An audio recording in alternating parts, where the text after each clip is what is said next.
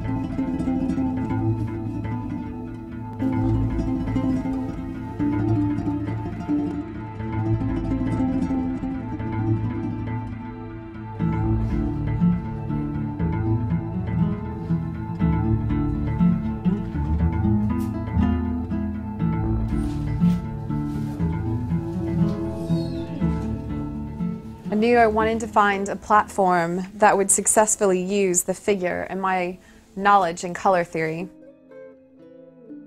It is important for artists to go and find their voice in a painting to successfully put an idea into the world. Without this journey that I've taken, I would not have discovered how to create successfully a concept and a composition of my works today.